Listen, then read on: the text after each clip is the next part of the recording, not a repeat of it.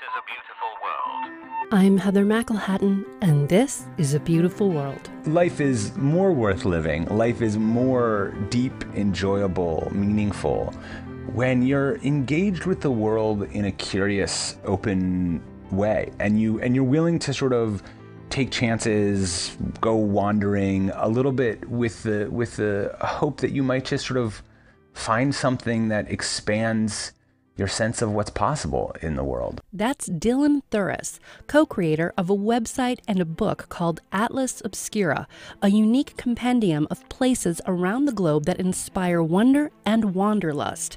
Among many other things, the book features castles, crypts, curious contraptions, isolated places, lost cities, natural wonders, outsider art, strange architecture, underground caves, unusual collections, and very large things.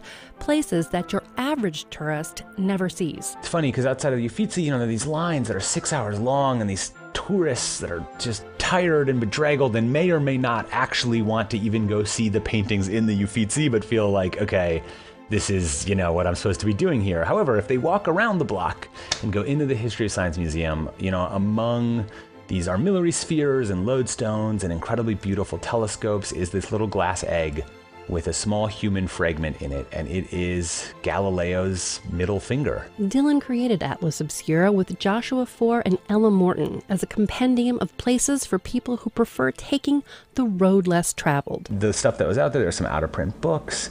There were a few websites, but nothing really comprehensive, nothing worldwide, and nothing that treated this stuff with a real sense of respect, of actual kind of intellectual curiosity, and didn't just say, oh, that's weird. Atlas Obscura features the unexpected, the overlooked, the hidden, and the mysterious, like the dazzling glowworm caves of New Zealand, or the baobab tree in South Africa that's so large it has a pub inside where 15 people can drink comfortably, or the ancient stepwells of India, and a baby jumping festival in Spain, an eccentric bone museum in Italy, and a weather forecasting invention that was powered by leeches in England. There's the Gates of Hell, which is this giant 200-foot hole in the Turkmenistan desert. 45 years later, it is still on fire. In Peru, or the last Incan bridge, is a guy named Jim Bishop in Colorado who's been building Bishop Castle for the last 40 years. There are the living root bridges in Cherrapunji, India. Atlas Obscura is not meant to be taken as an absolute authority or a global encyclopedia.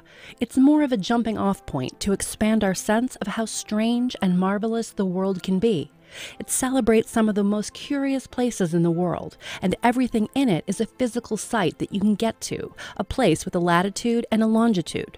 And Dylan says this is meant to encourage people to explore the world around them. The range is really, is there something in this that makes you surprised and have that sense of, wow, I had no idea that existed. And then when you get that sense, it's sort of your worldview starts to open up a little bit. You start to kind of maybe see the world with more of a sense of the possibility of what's out there, and also the possibility for yourself to go kind of have some of those experiences. At its heart, Atlas Obscura is about passion and the people and places that make this world strangely beautiful. I find such joy and wonder in the things that people choose to dedicate their life to. I find in that really something core about what it is to be a human and what makes people happy. These are people who are fulfilled. They are dedicated deeply to what they are doing. And I think that makes for an interesting, rich, beautiful world. That's how I want to live. I'm Heather McElhatton, and this is A Beautiful World. Brought to you with help from the Pohlad Family Foundation.